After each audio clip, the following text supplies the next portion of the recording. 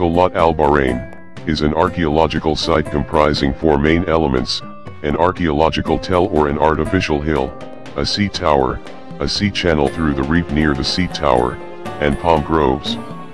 Created by many successive layers of human occupation, the strata of the 300 by 600 meter mound testifies to continuous human presence from about 2300 BC to the 16th century AD. About 25% of the site has been excavated, revealing structures of different types: residential, public, commercial, religious and military.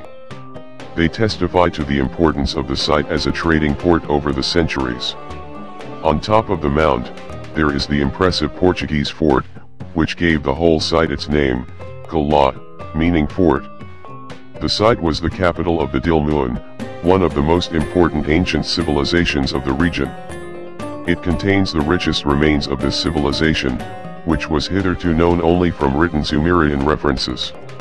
Situated in a very strategic location, the site was an extremely significant part of the regional Gulf political network, playing a very active political role through many different time periods.